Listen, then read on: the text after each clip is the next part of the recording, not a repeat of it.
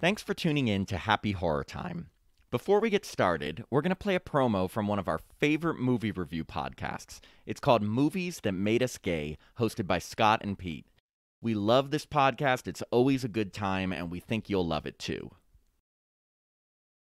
Hi, my name's Pete. And I'm Scott. And we host the podcast Movies That Made Us Gay. We're the type of kid who preferred watching movies like Romeo and Michelle and Steel Magnolias when the other boys were watching movies like Rambo. Did Batman and Robin's anatomically correct suits make you feel a certain type of way? Did you have a vision board of Nicole Kidman's wigs on your bedroom wall? If any of these sound familiar, then this is the podcast for you. At Movies That Made Us Gay, we take a look at the movies from our past that shaped our queer little lives and turned us into the well-rounded homos you hear before you. We cover all genres of movies like buddy comedies, horror movies, and erotic thrillers with fun hot takes like episode 52 on The Mummy. Rachel Weisz, who is serving face. Super fierce. She is serving face. She's walking the face category, and she may be snatching. I mean, if Rachel is walking the face category, Patricia Vasquez as Anoxuna Moon is definitely walking the body category. Yes, Patricia Velasquez is serving body. She is like doing the 5 elements of Vogue as she's walking down that golden hallway. She's posing the house down when she's like in nothing but when body she's paint, leaning on like the statue when the pharaoh walks of the little in. kitty cat. Listen to Movies That Made Us Gay on Apple Podcasts, Spotify, or wherever you listen to podcasts.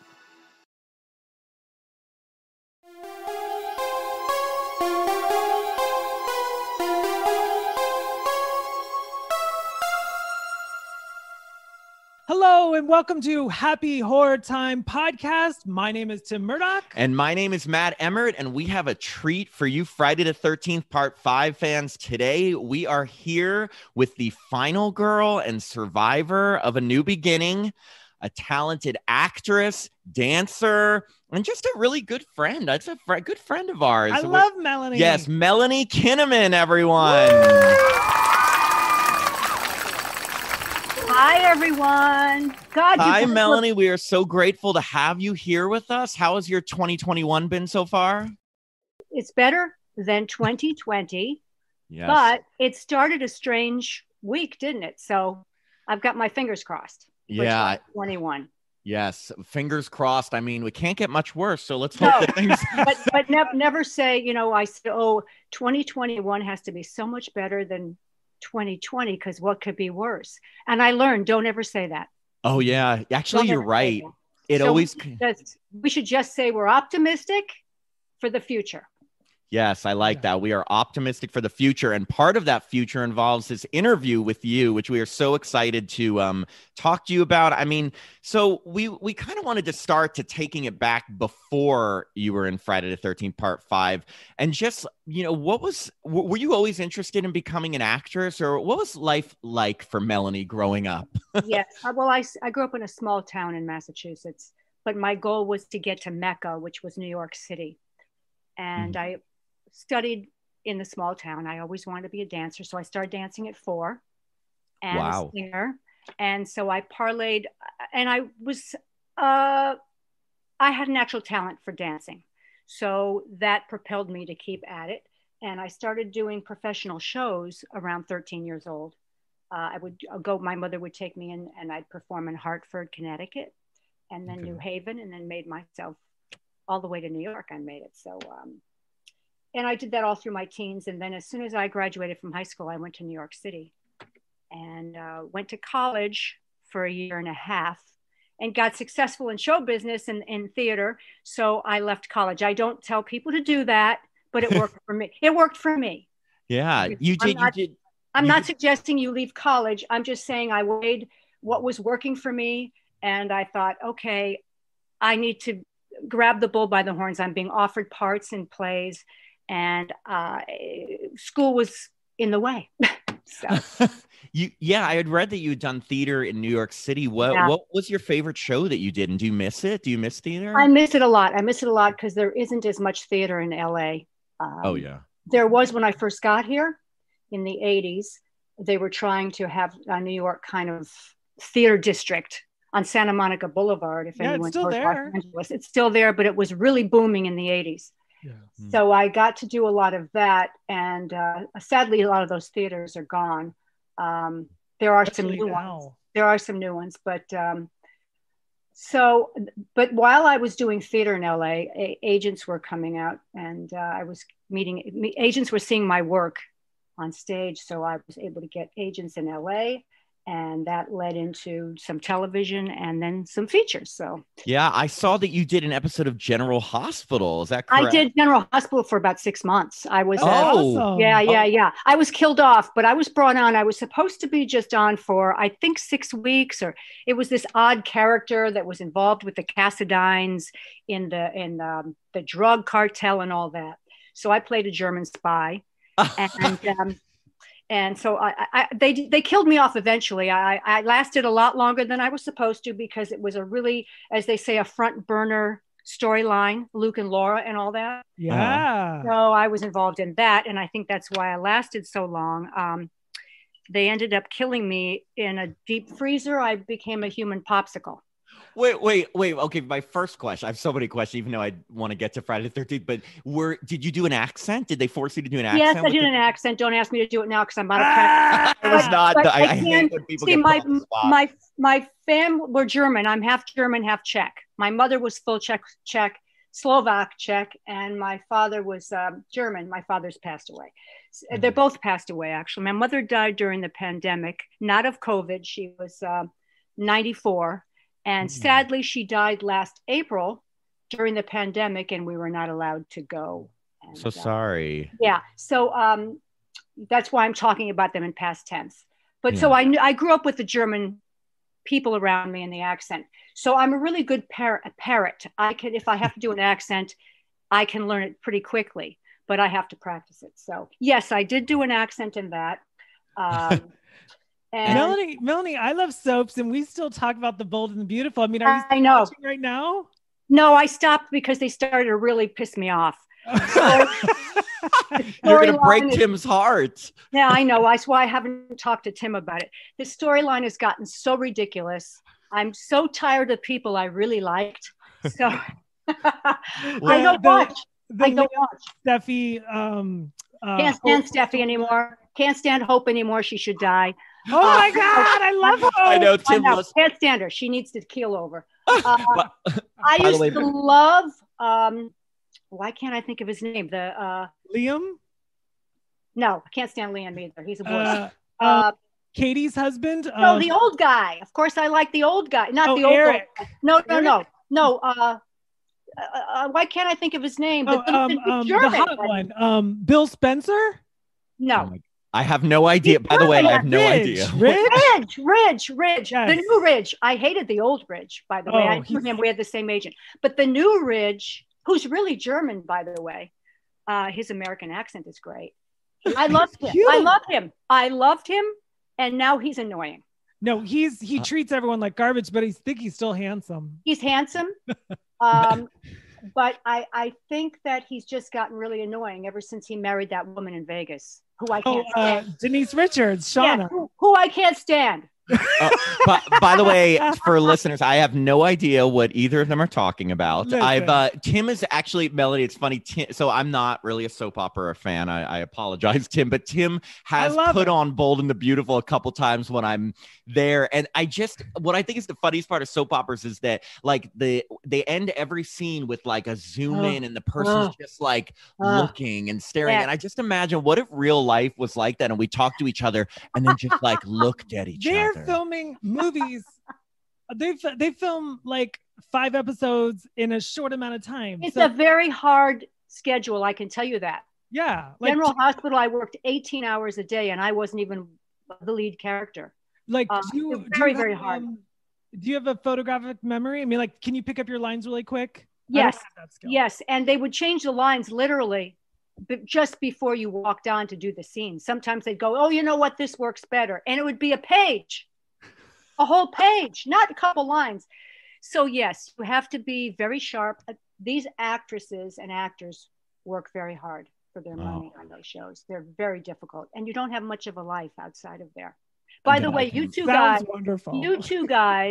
are starting 2021 very handsomely. Oh, well, You're well, I both thank you. unbelievably handsome. You could be on Bold and the Beautiful.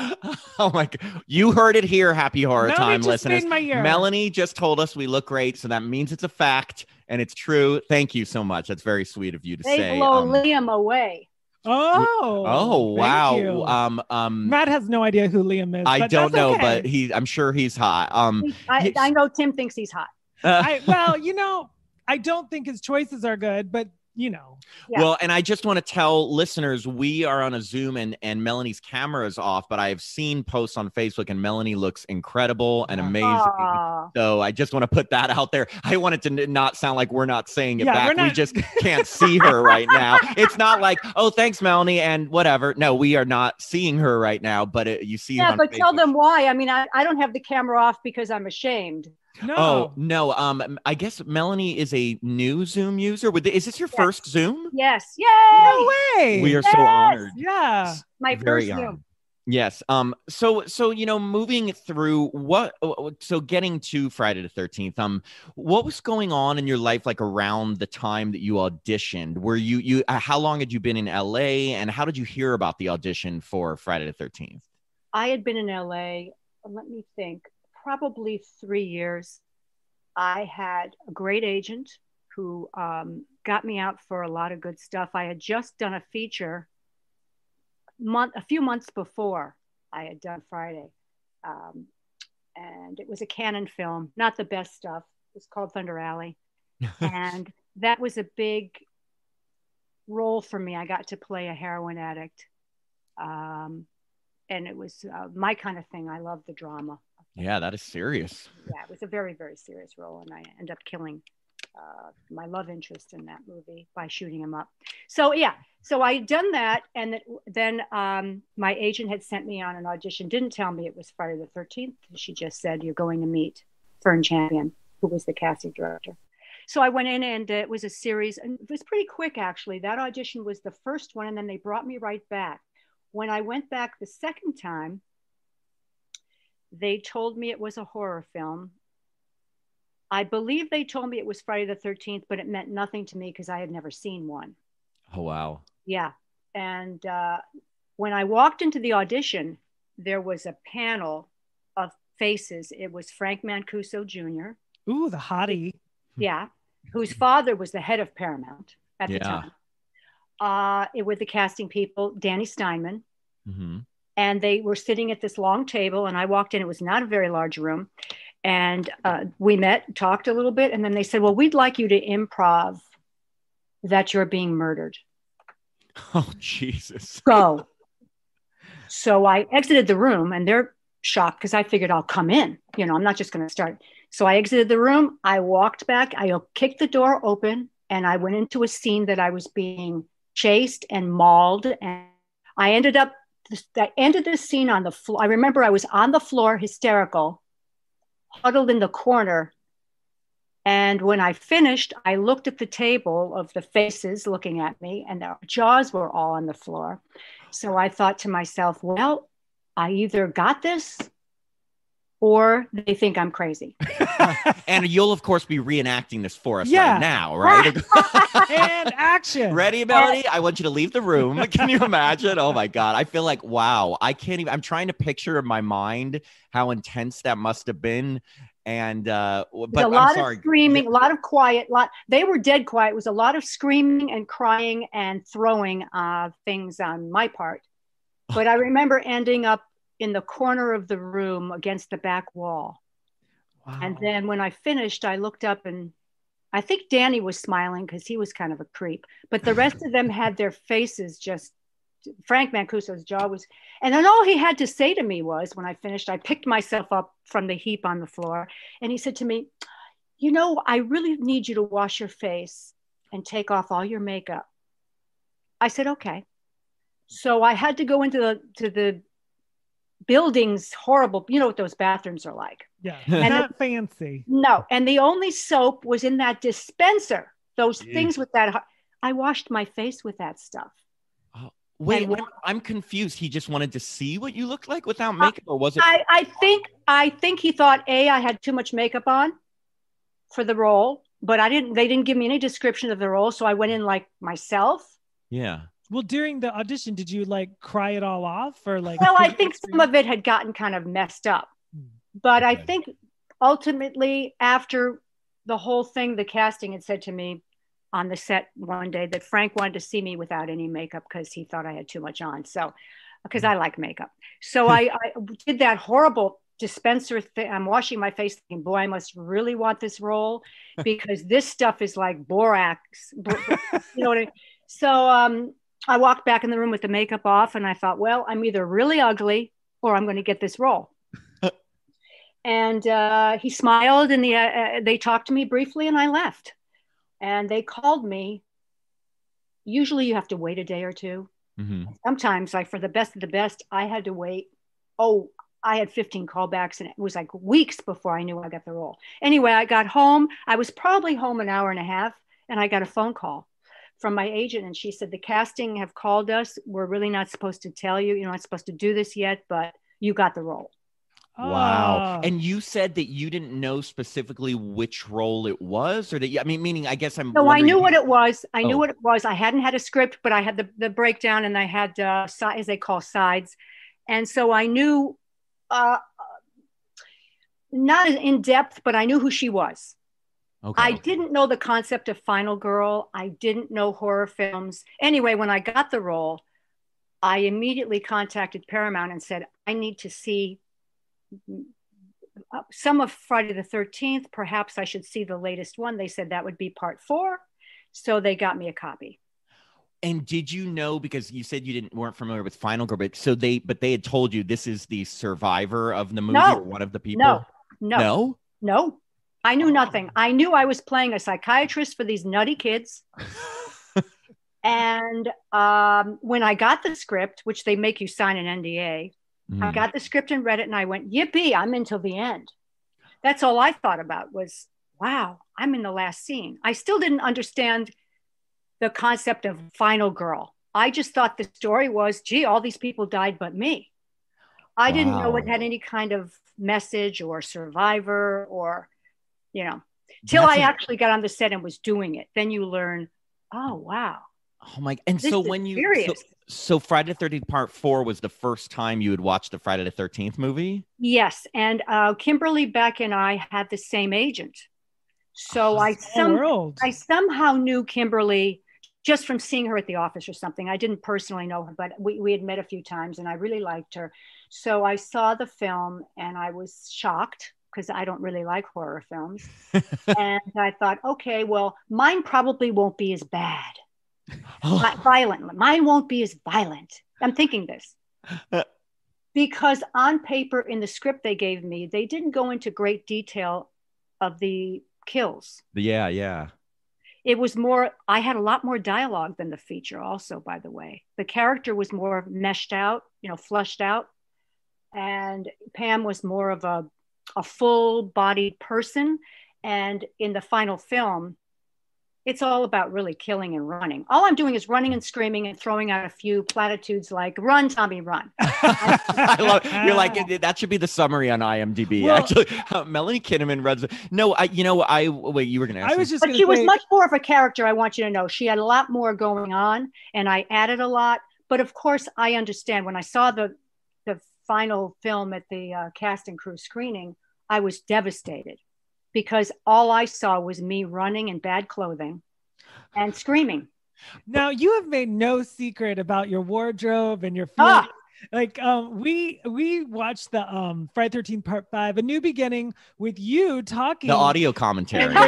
There's one really funny moment where there's kind of a pause between you and the other ladies. And I think the other ladies were Deborah Sue Voorhees and Tiffany Helm. Is that right? Yeah.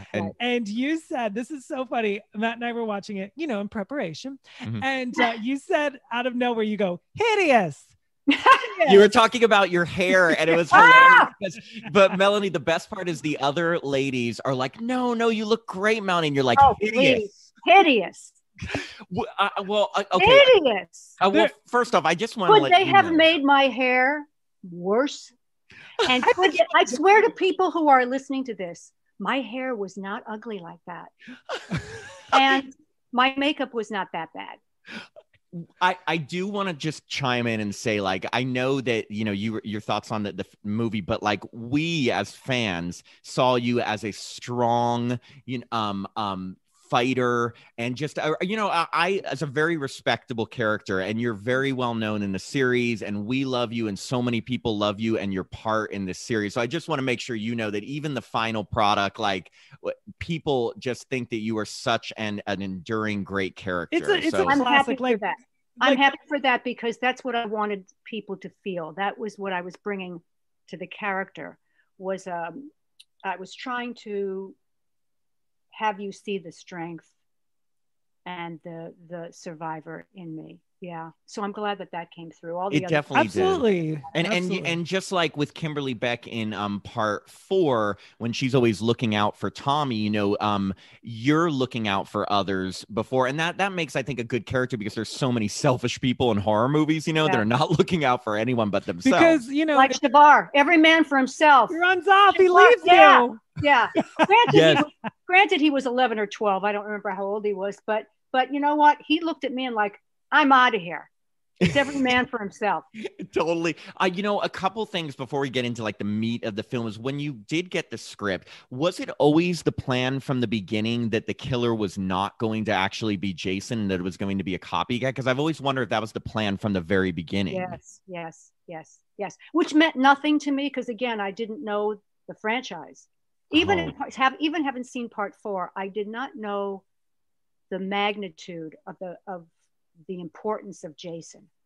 I thought it was just for that film, part 4.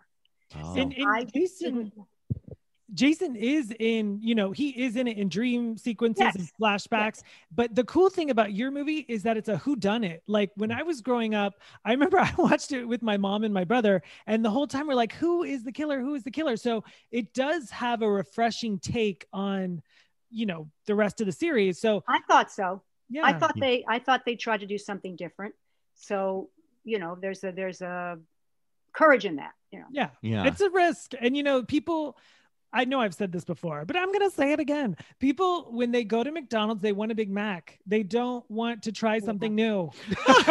You know what? That is really funny. I totally wouldn't think about it that way. I would say chicken McNuggets. Though. Well, me too.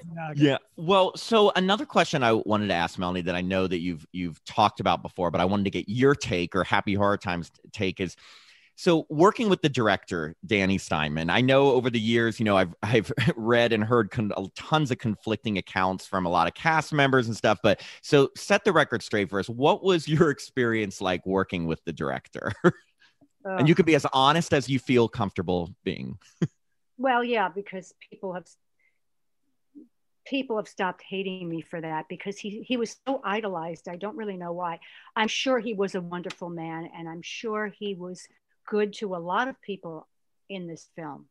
You know, I'm not negating their account of their experience with him. My experience was completely different from the very first day. Wow. So, which is why I was shocked. I did see him many years later at a convention, Monster Mania, and I was afraid to see him. And he was across the room from me, and he kept looking at me, and he walked over to me and he said, I wanted to come over and say hello, how much you meant to me on this film, what you brought to this film. I think you are extremely talented and very beautiful. And it was a great experience for me. So that broke the ice, and we had an okay weekend. But his attitude towards me on the film was the complete opposite of what he had said to me. Wow. In 2011, I think it was. You know what was good for me in this experience, though, was it made me a stronger person. It was my very first lead in it was a Paramount film. Whatever you think of the quality of the film, it was a Paramount Pictures movie, you know. Yeah. So it was across America. Oh, and it was a studio film, and it was my first lead. So I walked on that set prepared, hoping for support. You know, because as a theater actress, you get a lot of support from directors, producers, etc., and other cast.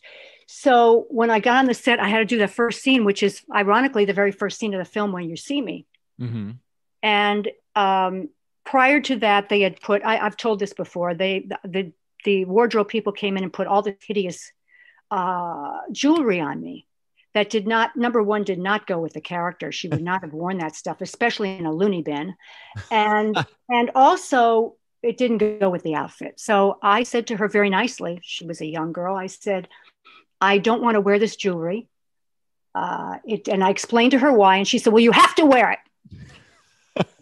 I said, no, I don't. Yes, you do. So I left my dressing. It was a trailer, and I looked for Danny. He did stick.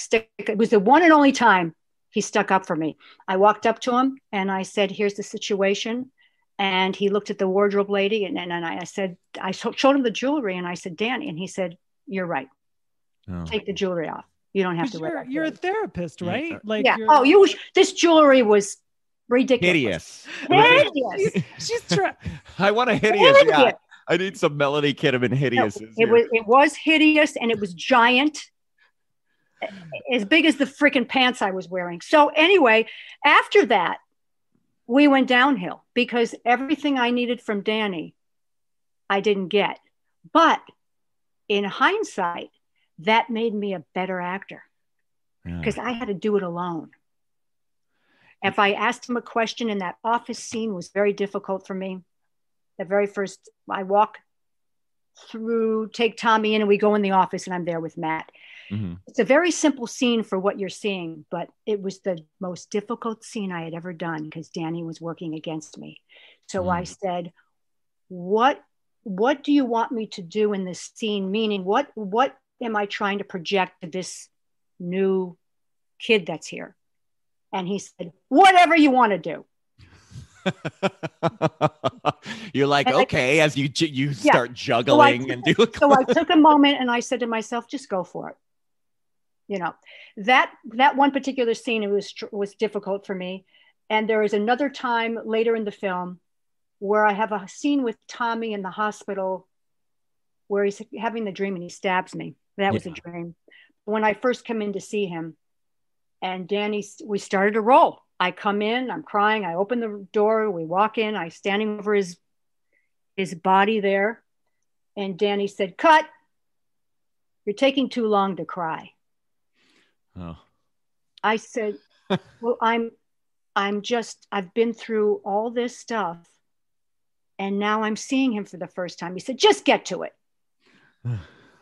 A real actor's director. Well, I mean, look, I will say this. It sounds, number one, it doesn't show on the film at all that any, obviously any struggles, not that it would, because we're not seeing that, but I'm saying is that we obviously see the film and appreciate it's great. And I will say it sounds like if maybe you guys kind of buried the hatchet at the end, especially before he passed away, that's at least a good way. A lot of times it takes a long time for people to reflect back on things and say, hey, maybe I could have done that a little differently. I mean, I don't know Danny Steinman, and I'm sure he was a wonderful guy. Yeah, I'm not saying anything. I'm just trying to express my experience, which in the end served me well. Mm-hmm. Yeah. Because everything you see there, I worked on and put it out there, good or bad. That was all me. Yeah. And it's and like I said, that's testament to you as an actress, testament to the character that you've established in this series that has lasted so long and has so many fans and things. And especially if you had a tougher time with the director, putting that into the character yourself is pretty admirable, Yeah. And I do know that a lot of fans don't like the film. They don't like the character. They've made it very clear, and that's fine. Not everybody's going to like you. They've made it very clear that it's their least favorite film because Jason's not in it. And my argument is, well, in my mind, Jason was in it. Who was just he inspired a man to kill everyone. So Jason is dead. Exactly. I mean, I guess moving on to some of the other people that we had mentioned that you worked with, Shavar Ross and John Shepard. What was it like? I mean, I know those are the two other leads in the movies. What was it like working with them? What was your relationship with them? Any stories from filming with both of them? They were both a dream to work with. They were fantastic. They were professional. Shavar, of course, was a veteran. I didn't know that. He had done so much work since he was, I think, 6 or 7 years old. Wow. So he was a very easy. John Shepard was also very easy to work with because he was very professional. He was very distant. which he told me much later that it was his way of being able to play that character. And one day, I think it was very early, probably my first week, I had come in and brought flowers. I put flowers in John Shepherd's trailer, which was right next to mine. I gone to the florist and I got flowers for the hair and makeup people because I know who to bribe. Those were my first buddies, and you know why. Yeah. And then and for John. And John and I had no interaction, but I heard him go into his trailer. And about 5 minutes later, there was a knock on my trailer door, and I opened it up, and he jumped in and hugged me so hard. And he said, "Thank you so much. It really made me feel great, the card that you wrote." And that was the last time we had any kind of physical, but he squeezed me so tight, and he was so happy. And then he went back into his trailer. And from that moment on, we had no interaction other than who we were as characters. Yeah. Yeah. Wow. Well, that's cool. And yeah, I mean, I guess I'm trying to think, other than Corey Feldman in part 4, there really hadn't been any kids in these movies that had, No. and I'm glad obviously that he survived, even though he did sort of look out just for himself. But Yeah. Well, they don't kill, I don't think they kill kids in these Hopefully not. No, I don't think they kill kids in Friday the 13th. No, you not. have to be over 18 or something. You got to be over 18 to die. Yeah. Yeah, exactly. Well, another thing that we wanted to touch on that I know you've touched on a ton of times, but again, it's big topics for us is, and your favorite topic, the sweater. So here's my question. I know, hideous. No. So here's my question. Did they just, actually, in case you didn't notice, there's a part where Melanie is running through the rain, screaming she's being chased by the killer. And in different scenes, she has a sweater wrapped around her, and in other parts, she doesn't. And I know, Melanie, you've talked a lot about this, but my question for you is, did they just film a ton of takes during that scene, some with the sweater on, some without, and then the editor just didn't check that it connected? Like, how did that happen? Correct. It was 2 days of running in the rain was freezing. It was in the woods in October, right? October. It was 30 degrees at night. And we were shooting 2, 3, 4 in the morning. But we did many, many hours of the running sequence. And first of all, I had suggested that she wouldn't have the sweater on anyway at that point. And when you're running, you're getting rid of all this stuff that's hanging on you because you have to have traction and speed. True. So my logic also was, I said, Danny, shouldn't she have lost the sweater by now in the beginning of this? Just leave the sweater on. So anyway, that would have alleviated all of that if the sweater was taken off at the beginning of the running sequence, which is logical. Am I wrong? Did you get to pick the rest of your outfit? No, I didn't get to pick anything. Did he purposely want you in white when knowing it was raining? I'm just wondering. Yes. Like, Well, I also questioned that because I was the last person to know that you could see through it. And the makeup artist, who was a good friend of mine, Lou Lazara, great makeup artist, he said to me, "Hey, by the way, they can see through the shirt." I said, "Really? I had a feeling because it's wet." He said, "Yeah, I think it's intentional." So I said, "Danny, should I put a bra on?" "Hell no." I said, "They can see through the shirt." He said, "That's the idea. Just keep running." Oh, wow. And it's funny because it's such a white shirt that, like, and then he yelled, you're like, this hose her down, hose her down. She's not wet enough. Oh, So no. they hosed me down with a hose. Well, I mean, it is true, right, that he formerly directed porn, correct? I didn't know any of this. I like the last one to this party. No, I but found no. all this stuff out 10 years ago. Wow. It's just so fun. Hose her down. Wow. And he it's said, funny hose her down. you wouldn't expect here's the thing, I would totally think that for, but like the final girl Survivor, you wouldn't expect that like the director would be saying hose her down, like let's see through her shirt. But either way, getting back, so with the sweater, so they made you film some parts with it holding it, and other parts where you just said fuck it, I'm getting rid of it. No, I think it either I really don't remember. I think it naturally fell off, we took it off, or we took it off for some reason. But then they should have used only footage with the sweater off. Right. You know what I mean? No, Because there was so much footage with the sweater off. But again, I had said, and again, I was a novice, I had said, isn't it best that this sweater is gone for all the running sequence? That's funny. They wanted you to have that preppy look, which I really appreciate. Tim loves running with sweaters attached. I've got to say. Well, and I think I don't know if it's the audio commentary, Melanie, or something else, but there was kind of like a feud between you and the editor because you spoke up about it and then he responded, or was there like a Hollywood feud about this? I didn't know that. Again, I didn't know anything about that. Thank you, Daniel. Because he did the Crystal Lake Memories, and so I understand for excitement and drama, he set this up this way, but he didn't tell me. So when he interviewed me for Crystal Lake Memories, he asked the question about how I felt about that sweater coming and going. He already knew, and so I said, "You'd think that an editor for a Paramount feature would pay attention." That's all I said. Well, he asked the editor the same question. So Daniel Farron says to the editor what I had said, and then says, "Go." And he said, well, if she had been a better actress, nobody would have noticed the sweater coming and going because they would have been riveted on her and her acting. Cheap shot and incorrect. Because incorrect. Like, I think you said this, Meryl Streep could have done that scene and you would have seen the sweater. Right? I believe so. I so believe too, so. yeah.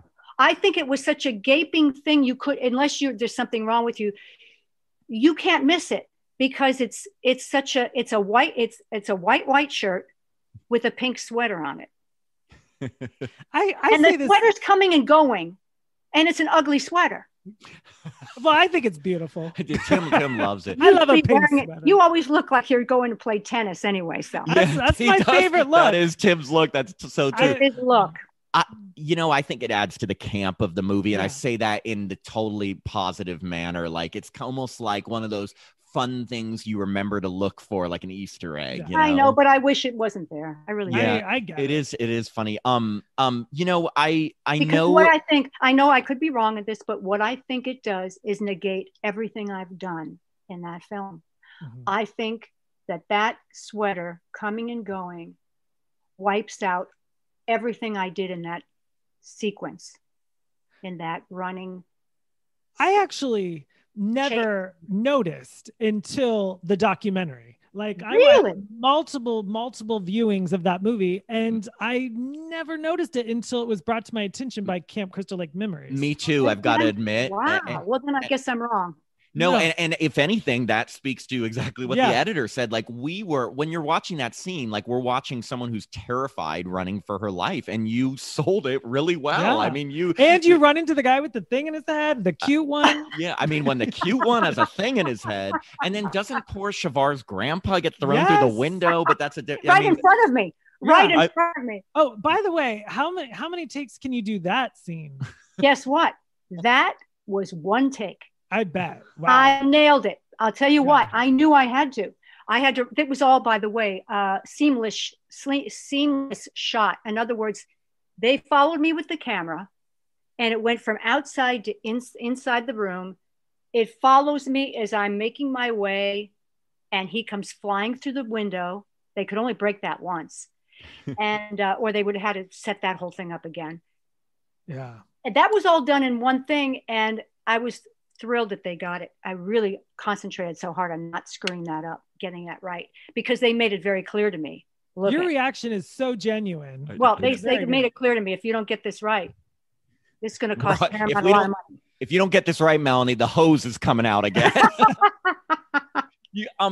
So, and I know you've talked about this, another thing also, but again, we're trying to ask questions that we were thinking of when even hearing your audio commentary. But so I know the original plan after part 5 was to bring you, I think, John and Shavar back for part 6, correct? Yes.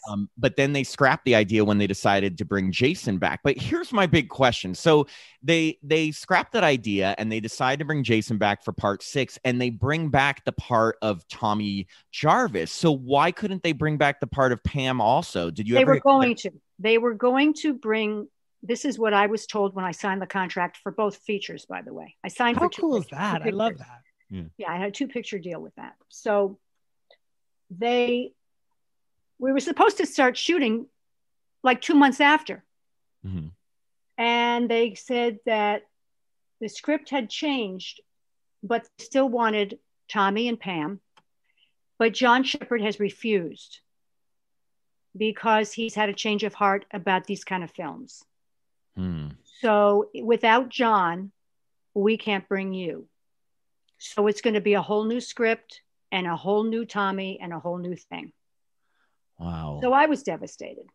Yeah. And it just seems like they're still, I get maybe they figured, oh, it was the chemistry between John and Melanie but again, they still kept Tommy Jarvis. And it's like, if we can buy into a different actor playing Tommy Jarvis, if anything, that would keep the continuity if they brought the same actress. I know. I know. It's weird to me what their idea was, but they decided to scrap the whole thing since they felt that they made a mistake getting rid of Jason. And they wanted to just have you all forget about part 5. And do a whole different part 6. Well, I love part 5, and you're in it. And God bless you see John Shepherd work out shirtless? No, but he walked around a lot with a 6-pack. Yeah, he didn't work out a lot in front of me, but he definitely walked around half naked. Did he not, was it, he became really religious, or did he just decided that horror wasn't like, I mean, I guess I'm wondering what made that change of heart between the two movies? Like what changed, you know? I don't know. I just know he is very active in the Christian community, and he's a producer for Christian films. But you've seen him at a convention, right? Like, I mean, like, have you crossed paths with him and he kind of embraces it a little more? No. Oh, really? No? I saw him at the convention. We did one together at Horror Hound a few years ago. And we did Texas Frightmare also. So I did 2 with him, and he remained the same, very aloof to the whole thing. He was very kind to the fans, and he seemed to embrace all of that. But there was a part of him that was conflicted. Yeah, I felt, yeah. Wow. You know, when you guys were done filming and everything was finished, was there a red carpet premiere or that's what? my favorite question. I asked that to everyone. Did the casting crew all come and see? And what was that like? We had a cast and crew screening at Paramount. Awesome. And that was before the film was released. But then there was a big premiere in Westwood at that Bruin, that beautiful theater in Westwood Village. Yes, beautiful. Yes, carpet. Yes, they did the whole thing, red carpet. And the cast and crew were upstairs in the balcony. And my mother flew in, and my sister, we all had friends and family there. And I had organized an after red carpet film feature, the premiere. I had organized a dinner for us to all get together and have dinner. Oh. So it was a cast and crew. It was a lot of fun. And seeing the film, the thrill of it was for me that my mother came in from Holyoke, Massachusetts, and she was sitting right next to me. And the curtain came up, and you just heard the music, and the audience went crazy. And it's a beautiful score. My mother looked at me and said, "Wow, this is a big deal." And then my name came up on the screen, and she looked at me and she said, "Now I believe it." Oh, so that was worth it for me. Wow, that's amazing. And for me, it was shocking to see the reaction of the audience. I did not know that this franchise was that beloved. So that was exciting for me. Yeah, and that's what I was going to ask you. Was that because when did it first click how big this franchise was and how big the fandom was? Was it right when the movie came out? Was it not till you started doing conventions? No, or when did it finally register? It was at the premiere, the red carpet premiere, because the owner of the theater was there. And also a reporter from Variety. And they interviewed me there on the red carpet. And I thought, wow, this is kind of a big deal. And then the next day, that same reporter from Variety called me, and he said, "Well, congratulations. your film has grossed the $50 million in the weekend, the opening weekend. And I said, is that a big deal? He said, it's the biggest grossing horror film of that franchise. So then I realized it was a big deal, that it was very popular. Wow. And I would get stopped on the street and stuff. That's cool. At the grocery store, at the gas station, and the fans would come out from nowhere. And I thought, this is a big deal. I had no idea. And that's amazing. Do you do you keep in touch with any of the cast or crew members? Yeah, I know you said you saw John Shepherd at the conventions, or is it just at conventions? Do you other cast members that you keep in touch with? No, I'm very close with Shavar Ross. I see him. Oddly enough, I stay in touch with John Dixon. You remember Eddie? Yeah, the hottie. Yes. Yeah, I'm friends, and I stay in touch with John Dixon. I know what's going on with him and all that stuff. So it's kind of nice. We stay in touch. Good choice to be in a buddy with. Tim's like, and do you make them work out shirtless in front of you? Listen, I just need to know the facts. Yeah. Have you met the other final girls at any of the conventions, like the other Friday 13th? Yes, all of them. There was a big reunion at Monster Mania, very first convention I did, and I met all of them.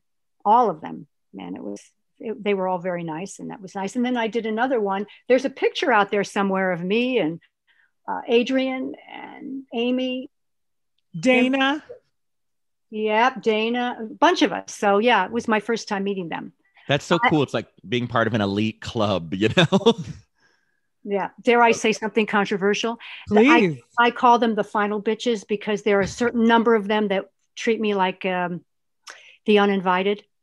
Oh, really? How come? Yeah, I don't know. Oh, and it's been ongoing. So because I'm not the Jason girl, and so they've kind of treated me at the last couple of conventions like the outsider. Now I find it amusing, but I call them the final bitches. Well, I mean, I have to say though, let me clarify. Amy has been very nice to me. Adrian, there are a few of them that have been, but for the most part, yeah. It's a running joke with people that know me well, the final bitches. The final bitches. That's funny, but I mean, the title has Friday. No, they will take pictures. There will be a group picture taken at a convention, but I'm left out. And I'm standing right there, but I'm off to the side. Just say, hey, I'm Roy's girls. I guess so. So they should take a shot of me alone. I'm Roy's girl. That's so funny. I didn't think that seems like high school drama. I mean, the title does have Friday the 13th in it. The killer is wearing the music, a everything. hockey mask. You got Mancuso. Well, a couple more questions, and then we'll let you return to your afternoon. So when you go to conventions or when people approach you, what's the most common question or comment you get? Or what's the number one thing you sign? Well, both of those. Yeah, both things. I sign the mask a lot. I sign the big poster. I sign a lot of things with me with the chainsaw. Of course. I love getting the foreign posters, things from all over the world that you haven't seen. The artwork is amazing. Oh, the Italian one, they have some girl that's not even me lying on the ground with Jason standing over her. Hey, isn't it? It's not even me. It's bizarre. I said, okay. And then there's one where there's a poster. It's supposed to be me. Thank God this girl is gorgeous. She's some gorgeous model, and she's on the ground, and they don't even have my name. They have her name. What? Yeah. I got to get a copy of that. Yeah. It's somebody. I said, when the guy handed it to me to sign, I said, who's this girl? He went, I don't know. I should have signed her name. Melanie, you are so funny. I love that you look back on all this and just like, whatever. Yeah. Well, and what's the most common thing, like fans come up and either tell you or ask you about the movie? The best part is they will tell me how it affected their life. Oh. Not the movie, but my character, which always shocks me. I've gotten stories, some people that said they were abused as children, and I mean, heart-wrenching things. And they tell me how they would watch that film and it got them through being bullied in school or abused at home. Yeah. So some of those stories are shocking to me, and they make me feel really good that somebody got something good out of that film. Yeah, because you're a fighter. Yes, exactly. And it is good. It's heartwarming. Shocking. And the questions they ask me, the most common is, what was it like to work the chainsaw? Or what was it like to be running in the rain? Was it cold? Was it real rain? I said, no, it was machines. By the way, those machines, they're much colder than real water. They're heavier because they're filled with silicone, which I didn't know. It's water and silicone, and it sticks to you. Oh. And the droplets are very heavy. Oof. It looked real. That is it rough. They're machines. They're machines. They're giant machines they installed. It was fascinating. And it rained buckets of rain, but it was machines. Yeah. So like everything must have been like, whenever they said action, just like everything must have been soaked or like the puddles everywhere. Soaked, puddles everywhere. One girl said, what was it like to run in those boots?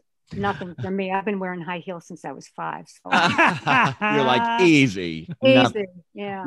So we just have 2 more questions for you. One is, and we asked this to everyone we interview, but what is one thing that you can tell us about your experience on Friday the 13th, Part 5 that you've never told any other interviewer, publication, podcaster? Any little detail or anything you can tell us that you've never told anyone? Oh, wow. Oh, I thought I was going to take this stuff to my grave. Oh. Even the littlest tiny thing. It could just be like, on the 3rd day of filming, we had chicken. It could be like that. No, that's no good. I don't know, because some people are going to hear this. That's right. We have 1 million listeners. We are a developing podcast, but yeah, anything you can tell us or feel comfortable about telling us. Marco St. John hit on me in my trailer. Ooh, that's a good one. Really? Tell us more. You might want to edit that. Well, we can. Whatever you want, Melanie. Wait. No, that's okay. I guess you can leave that in. If he hears it, he'll yell at me. But right. He hit on you in your trailer. Was he like, knock, hello? Was he like, hey, I saw that white shirt after the rain scene. No. He actually was very, very religious. Oh. He said to me, I think you're a little bit more outgoing than you should be. Interesting. Who knew that there'd be all these religious men on a horror film? I know. That is funny. He pull it back a little bit, but then he proceeded to hit on me. So. Oh, hey. That's flattering. I know that is flattering. And then the other last question we have. The sheriff was a lech. Oh, the one with the hair? That's Marco St. John, the sheriff. Oh, okay. Just making sure. Oh, the one with the hair, yeah. And then the other question is, if the powers that be ever wanted to bring Pam back for a Friday the 13th movie, would you be up for reprising the role? Absolutely, just with better hair and no jewelry. Melanie, you're hilarious. Better hair. No, but it is really cool to be a survivor of a movie and like know that your character is still alive, like any day. That's right. And because they didn't bring me back for part 6, those bitches, I'm still alive.